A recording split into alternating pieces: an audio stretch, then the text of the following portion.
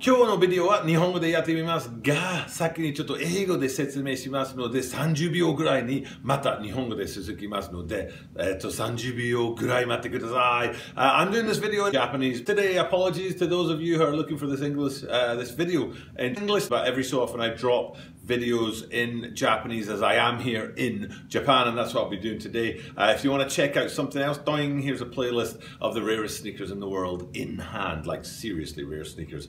So definitely go ahead and check that out. Otherwise, I'm here every single day doing this content, so make sure you come back another day and check out in English, or just watch this through and watch me do it in Japanese, which could be, kind of fun anyway. So any of those three options, happy to facilitate. But for now, back to the Japanese.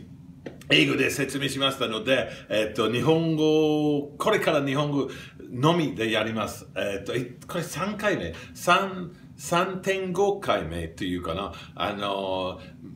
リンクにします。ここにリンクを貼っておりますが、その前に説明したいのは、リンクはさ、5秒ぐらいしか出てこないんですけど、戻ってきても、このリンクはずっとあります。このビデオにね、そのビデオの10分とか12分のずっとそのリンクありますので、もし、例えばスーパースターっていうスニーカーの、ビデオを作りました。この感じにすると、あのスーパースターを見たいと持ってる人たちに、リンクも消えたんですけど、後でさ、ここら辺にまた出てきますので、その時にクリックすると、また見えるので、そのスーパースターのビデオ。で、スーパースターのビデオは最初の日本語のみのビデオ。で、その後は、スーパースターのミキーマウス、ディズニーのコラボレーションのビデオも日本語のみ。で、先週、すごい特別なビデオを日本語の説明と4分ぐらいにしましたのはこちらです。もう3つのリンクを作ったんだけど、このリンクをずっとね、ここに貼っておるので、後で見えてもいいんですけど、今の出たリンクは、すごいレアなスニーカー。インハンドというね、インハンドを持っているハイブレッドフォースです。インハンドというのスニーカービデオでした。急速。本当にレアなスニーカー、サンプルとか、見たことない。このビデオ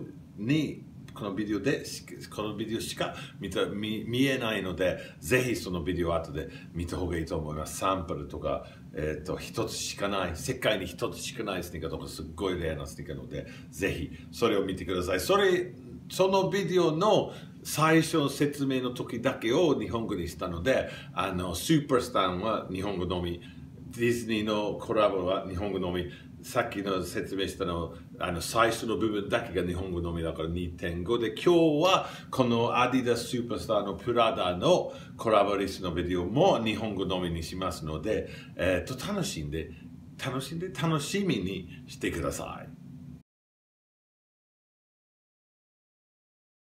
This is the Tokyo Butter 23 Sneaker Channel. Tokyo Butter 23 Sneaker Channel です。毎日アップするので毎日見てください。And every single day from Tokyo, Japan, I bring you content about upcoming sneaker releases, sneaker news, and sneaker reviews. And today, we're doing that in Japanese. 日本語でやります。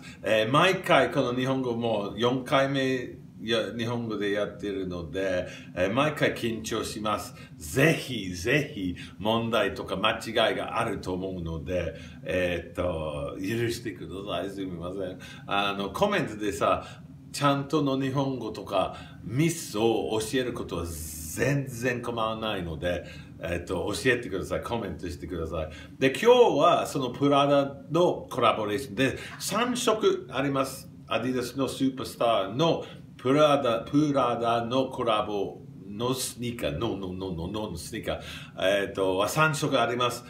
ですね。だけど、その3色の見せる前に、スーパースターというスニーカーの話をちょっとだけをしないとのは、スーパースターは最近いっぱいあるんじゃないですか。その理由があります。今年はスーパースターの50周年目のお見舞いつもそれを間違える。で、50周年目ので、いっぱいスーパースターが出すので、アディダスのスーパースターを出してくれますので、このプラダのコラボレーションは、そういう50周年のスーパースターになりまして、で、今日説明するのは3つの色です、3色です。で、一つのすごい気になるのがある、すごい気に入るのがありますね、その3つのうちで。で、もう一つは、ちょっと、ちょっと微妙かなというのがあるので、ちょっとね、今日のビデオはその3つの3色のスーパースター、プラダのすごい言いにくい。その3色を説明します。で、最初からは一番気に入りのやつはこちらです。ドン。こちらはそのシルバーのね、すっごいかっこいいと思うね、これは。で、一番その3色と言ったね、そのシルバーも黒も白もあるね。3つの3色のスニーカーがあるね。その3色のバージョンがあります。で、その3色と全部、後ろの方に、その外側の後ろの方に、こちらのプラダのブランディングがあって、で、そのプラダの下に Made in Italy って書いてあることはすっごい特別と思います。本当にこの50周年目のおかげで、このかっこいいプラダのコラボを作れたと思いますので、本当にこのプラダと Made in Italy を書いてあることはすごい特別、レアです。絶対で、これは。ね、で、しかもその3色とも黒でも白でもこのシルバーでもPrada Made in Italy って書いてあるんですけど、こちらのシルバーのバージョンは本当に一番かっこいいと思います。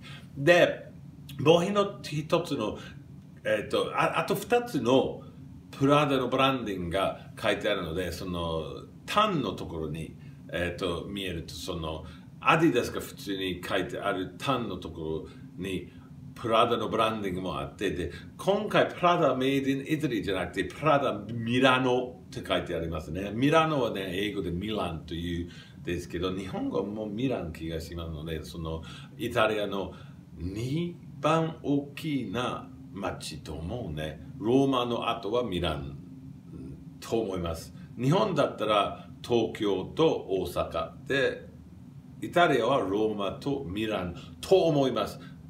だけど、イタリア人はね、もしそれを間違えたらすみません。ですが、その黒いバージョンに、タンのことを後ろに見えてると思うので、その、プラダとミラノって書いてあることはすごいね、そのアディダスとプラダのブランディングが一緒。さっきのシルバーのバージョンにはね、その、外側の後ろの方に Prada Made in Italy しか書いてなかった。アディダスの関係アディダスのは書いてなかったけど、タンの方には両方とも一緒に書いて、で、Prada ミラノを書くことすごい。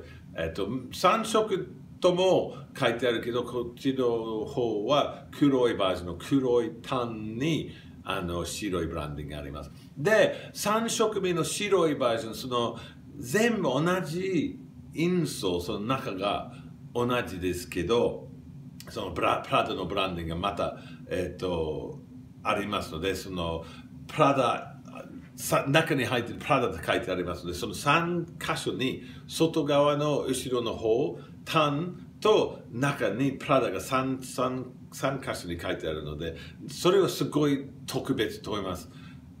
そんな3箇所普通には1箇所だけにしますね。アディダスはそのタンとか中とか外とかその3つ3色のところにプラダのブランディングをするのはすごい特別と思いますので、このスニーカーは絶対買える人に買った方がいいと思います。本当に珍しいと思う。で、どっちと言ったら、その3つの3色が、その3色ありますね。その黒、白とシルバー。そのさっき白じゃなくてシルバーの方がかっこいいと思ってと言いましたが、微妙と言ったんですよね。その微妙というのは黒の方。で、後ろに、今後ろに貼ってあるのは黒と白を隣に見えるように貼っておって、でその白い方は黒い3ストライプブランディングがあります。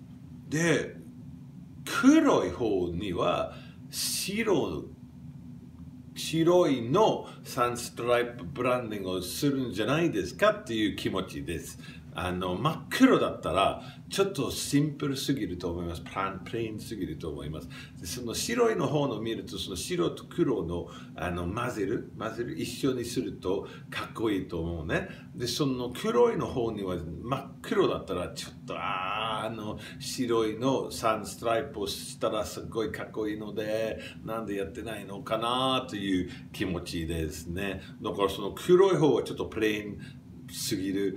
白い方はかっこいいと思います。でシルバーの方は本当に特別と思うね。でこの3色とも全部特別の箱がねついておるので、ブランドプラダって書いてあるね、その箱でもかっこいいと思うので、そのどっちも黒でもかっこいいと思うね。そのみんながそういうのを書くプラダのコラボレーションスニーカーがあるのはすごいかっこいいと思う。珍しい、あんなにファッションのブランドがアディダスとコラボすると珍しいと思うので、本当にこの3つでも何でも買うと、いいスニーカーになりますので、ぜひ、おすすめします。だけどシルバーの方は本当にかっこいいと思いますので、そのままです。そこまでにします。今日のビデオは、日本語のみの4回目ですね。で、さっき最初からこのビデオの最初にリンクの説明をしましたんですけど、もう一つのリンクをここに貼っておく。そのリンクはこの日本語のみのビデオのリンクです。このビデオもさっき説明した3つのビデオも、組んで、プレイリストというものを作ったので、このリンクをクリックすると、このリンクをクリックすると、その4つのビデオを全部見えるので、ぜひ見てください。とりあえず、今日はここまでにしますので、最近毎日、このスニーカーのビデオは毎日午後7時にアップしますね。毎日アップしますね。普段は英語でやってますが、毎週1回ぐらい日本語でやってみたいので、今日はその1週間に1回の日本語のみのビデオにしましたが、最近そのコロナウイルスの心配、みんな結構心配になっているので、朝午前7時ぐらい、8時ぐらいライブをしてますので、ぜひそのライブも見てください。あと英語でビデオを見ると字幕ボタンがあるので、そのボタンをクリックすると英語の字幕が出てきますが、英語の字幕を読みながら英語を聞くと分かりやすいと思うので、ぜひその、字幕ボタンをクリックするのはおすすめします。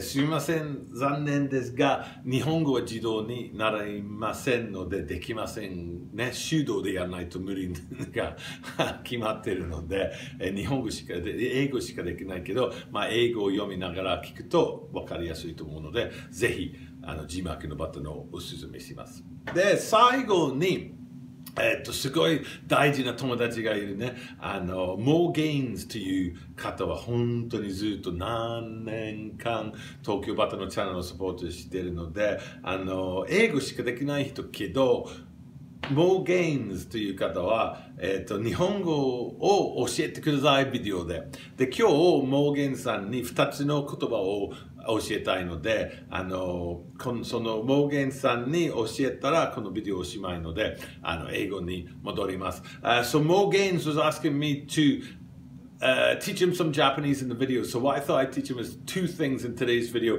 One is Mainichi, M-A-I-N-I-C-H-I. It's probably written on the screen somewhere, Mainichi. Not my Nichi, but Mainichi. And Mai means every, and Nichi means day. So Mainichi is every day. And you hear me say that a lot in my videos. And then I thought Mo would like to learn one more word. And I've gone ahead and forgotten what it was. I was just saying it in Japanese. And I was like, oh, maybe I should teach that word to Mo and he'll appreciate it. I've gone ahead and forgotten what it is, which is really irritating. So Mainichi. No, it's completely gone. So I'll have to teach you another word another time, Mo. I'll try and come up with something right now, which would be a good word to teach in Japanese. I found it. Yes, I found it. Jimaku. That's what I was going to say.